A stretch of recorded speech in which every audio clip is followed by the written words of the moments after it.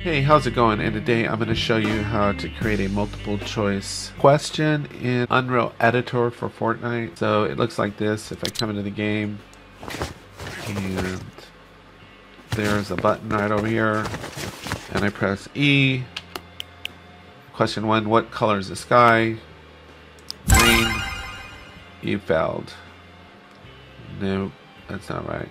And then I go E. Blue, that is wrong too.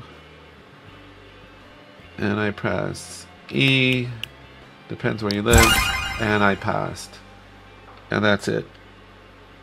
And this takes about maybe 10-12 minutes to do. I'll be back in just a minute. I think it'll be worth your while. Okay, we're back, and to get started, I'm just going to start from the very beginning. We're going to go to new project here, and I'm just going to continue loading.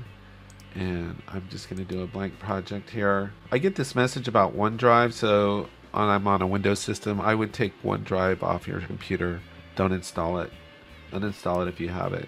I ended up having to reset my entire computer because of OneDrive. It stores stuff automatically and then it gets all weird and it does mess things up. It messed things up for me. So just disable it. You can still store projects on that OneDrive, but just don't have it automatically downloading off your system and stuff. It kind of takes over things. So anyway, I wanted to just show you, this project is called My Project B. I wanted to show you something. Let me clear my screen here. When you come into this folder here, you'll see these other files here. If you right click, you notice we can get to the user widget here. If you try to right click in these other folders, you won't be able to access them. You'll just get the fab. So just be aware of that what folder you're in. So when you're searching for stuff, you probably always want to be in this top folder. But when you're doing Unreal Editor type stuff, you probably want to be in this content folder. So anyway, to get started on this, we're just going to create 2 user widgets that's going to display our message for us. So this shouldn't take too long. We're going to go user widget blueprint, user widget. And we'll just call this WBP underscore. I'll call this correct. Yeah, we'll go correct. And we'll double click into this. We'll go ahead and dock this up top. We're going to search for a canvas panel here and just drag it onto the scene. Scroll out a little bit, drag it to 1920 by 1080, which is a normal computer monitor screen. Then we're going to search for something called text, and we're just going to drag that onto there. We could also just have dragged it on top of here. And you'll notice it's a child of the canvas panel. We can set it to size to content. We probably want to anchor it so we can put it in the center there. And that just makes sure it stays in that kind of general position. And I could just eyeball this to center it. I can just drag it that way to center it too. And what I'm going to do here is I'm just going to say, you passed the test. Let's just say you passed. And what we're going to do is we're going to change the color to green and go OK. And then we can increase the text size here too. To you passed. And with it anchored like that, it should stay. You notice these values are changing. It's just offsetting it in relationship to that anchor, but it's going to stay anchored in that position, even though it's offset. Okay, and we'll go compile and save. I'm pretty sure that's the case. We can play around with that later anyway. So now we got that message. Then we just hit Control D and duplicate it, and we're going to call this WBP underscore fail, just so that we know what it is. And we're going to double click into it and click the text and change it from you passed to just you failed. Sorry. And just change it to red and go OK like that. And then we can offset this too, like that. It's anchored, but it'll be offset. And then we just go compile and save that. So now we have our 2 messages. So good, we're getting there. Now we have 2 spawners. It's going to get confusing. So let's just get rid of that second one. And then we got this one here. And the next thing we're going to do is go into the top folder here, the main folder. And we're going to search for, we're just going to get everything that we need right now. We're going to need a button. And that's that right there. So we can just drag and position that a little bit right there. Then we're going to search for the star of the show, which is a pop-up dialog device, which is amazing. It's pretty amazing. And the last thing that we need, we have a button, and we need 2. These are stars of the show too. These HUD devices. These are stars of the show too. And so we got those there. Now with these, so we don't get confused about what's what, I'm going to press F2 on this one and name it or append it to say HUD correct. And then on the second one, you can, press F2 to rename it and call this HUD. I'm used to just naming underscore things and just call this fail, just so we know what's what. Okay, and since we're here with the HUDs, let's just go ahead and set them up. So on HUD fail, there's this advanced tab down here. You open it up and you scroll down here, it'll say HUD widget. So what we have to do is we go back into our content folder. Let's clear our search bar real fast and select, we're on the fail. Let's select the failed message and then just click that arrow there. And then that will parrot that message to our HUD device.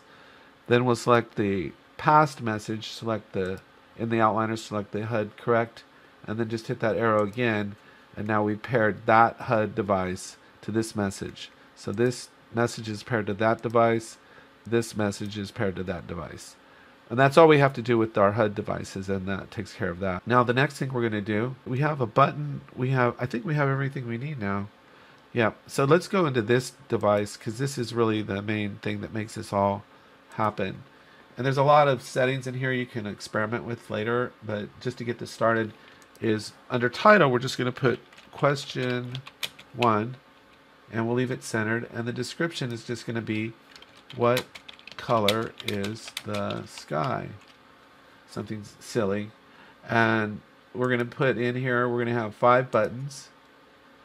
And we can leave that all there. We don't want it to auto display. Because it takes over the screen when it does. And the default back button, we're going to put that to button number 5. And here's where we just put in our answer responses. So we can put in red, green, blue, depends where you live. Okay, and then under 5 we can just put back, because that's going to be kind of like the escape button. And then that's all we need to do there. So now what we want to do is we want to come into the HUD device here, and we're on the fail. And so we want to show, so the answer on our, if I come into our pop-up, our answer is going to be you can choose whichever one you want, but I'm choosing number 4 as the correct answer, button number 4. So let's just get that one out of the way first. So we'll click on the HUD device for the correct, and where it says show, we're just going to add the pop-up device here, and we're going to set it to button number 4, on responding button number 4. So it will show that message on number 4. So then we click this one on fail, and under it respond, those are all the other buttons. So we go pop-up device, and this will show our you failed message. So we just have to add arrays on here, the elements into the arrays. We have to do this for all the buttons. So you go pop-up dialog, set it to number 2, add another one, set it to number 3.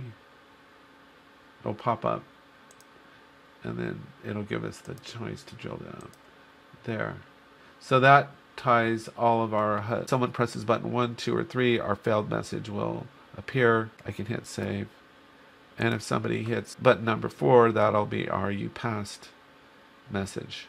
And then the other thing is, on this, we need to go here, and when we want it to be that when you press the button, that it enables and shows our pop-up screen. So we're just going to come in here and go to find the button, go button, and then just go on interact to show, and then we have to enable it too.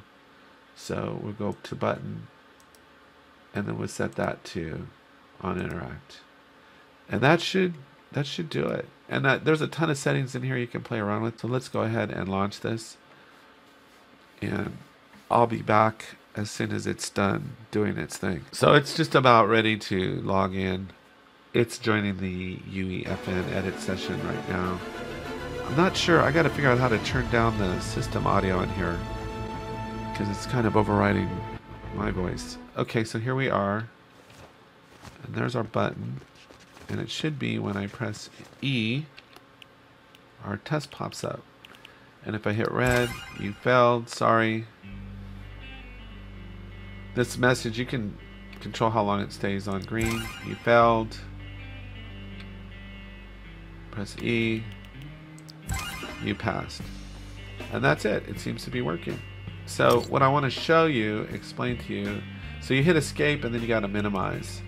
And then this will take you back into our Unreal Editor. The beauty of this system is this pop-up device thing, because the buttons on here can be then used to trigger other things. So not only can we send a message to display that you passed here, like we can send this message is going to appear when you press that button number on this device here.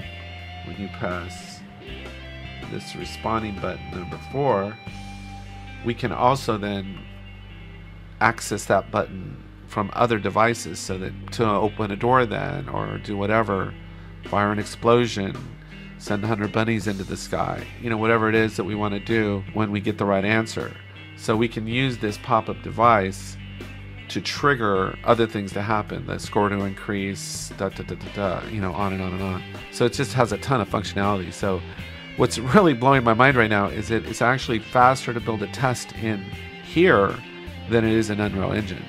So that's kind of freaking me out right now of how easy this relatively was. This would have taken me a lot longer to do in Unreal Engine than this was. This was a really quick, because the device is already built for you. The pop-up device is already built for you. If you were in Unreal Engine, you'd have to build it on the user widget. And here it's just already, the interface is already there to go. You just have to populate everything. So anyway, stay tuned. I appreciate you hanging in with me, because I am going to really take this to the next level in just a short matter of time. I'm not kidding. So anyway, I'll talk to you later.